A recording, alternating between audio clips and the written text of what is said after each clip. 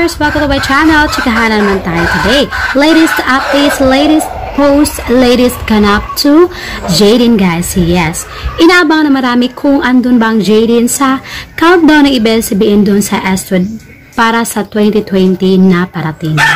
Inaabangan yun na marami kung nandun ba ang Jadine.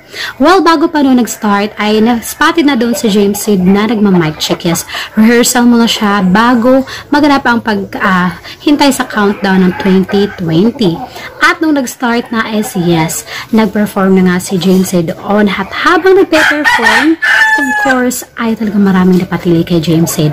Ika nga nila ay kung may highlights sa 2019 ay yun na yung pag-perform ni James Sid sa countdown na 2020 ng ABS-CBN doon sa Astwood. At of course, hinintay ng marami na Jadine fans kung nandun ba si Nadine Lustre ang yes partner in life, in real life ni James Sid at of course, love team niya on screen. Yes, hinintay ng marami kung nandun din ba si Nadine Lustre.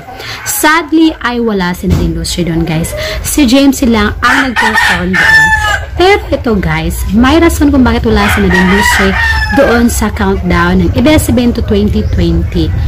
Kaya guys, para malaman nyo kung ano ang dahilan kung bakit wala doon si Nadine Lustre, ay subscribe to my channel kasi i-upload ko ito ngayon din kung ano man ang dahilan. Kaya subscribe para updated kayo lagi at malaman kung ano man ang rason kung bakit wala doon si Nadine Lustre.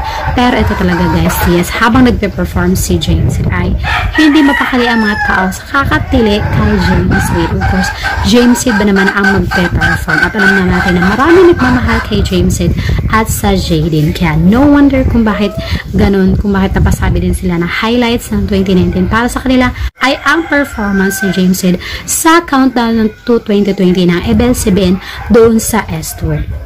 Once again, guys, Happy New Year to everyone, to my viewers and to my subscribers. At stay tuned lang para malaman kung ano man ang i-upload ko next time. Thank you for watching, guys. I love you all.